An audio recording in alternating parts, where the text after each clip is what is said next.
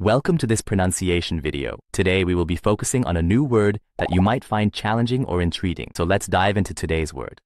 Köpfe, which means Heads or minds, plural, in German, often used metaphorically or figuratively. let's say it all together.